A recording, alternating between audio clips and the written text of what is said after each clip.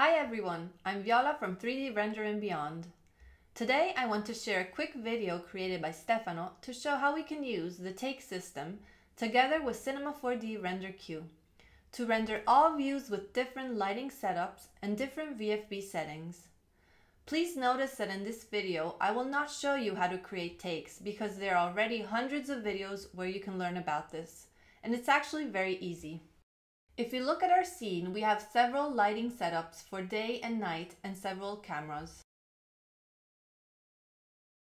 Now we want to set our VFB corrections, so let's do a quick test render. Here, for example, I want to increase the exposure a bit, add some highlight compression. I use my favorite LUT, which is the Kim Amlan Photographic Linear LUT.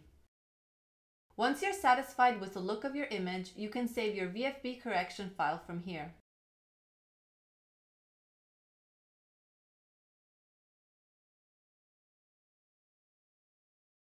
Now you can do the same for all cameras. As said in the beginning of this video, here I've already set up the Take system so that each camera has its specific light setup and render setting. So when I choose my take, I already have the correct camera, light and render setting with the correct image ratio, etc.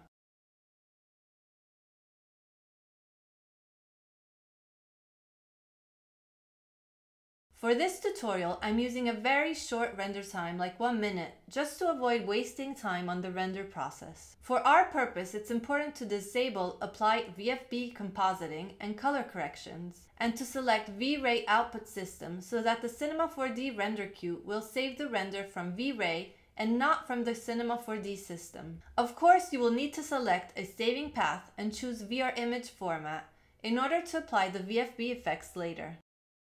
Do a separate render setting for each camera. Here I've already assigned a different setting for every take, and you're ready to add your scene to the render queue.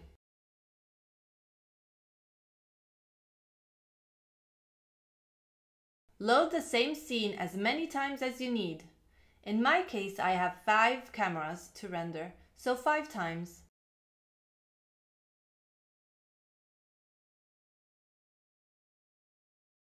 Select the take and it will automatically choose the right camera, light and render setting.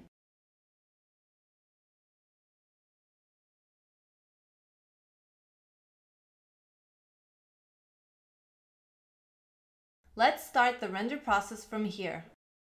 I'll speed up the video a bit.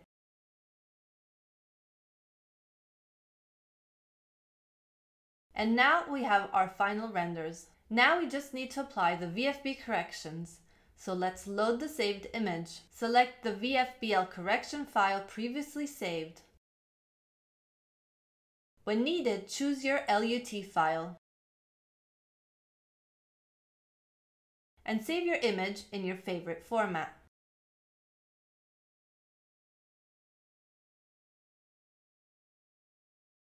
Please notice that if your images have the same corrections, you can automate this process using the VFB batch processing tool. And here are the final results. Of course, these images have rendered for a bit longer, and I've already applied some minor corrections inside Photoshop Camera Raw. Don't forget that this and other scenes are available in our shop at 3dtutorialandbeyond.com. Come visit us and you can download free shaders, see all our products and Vray courses, including one-to-one coaching. Thanks for watching.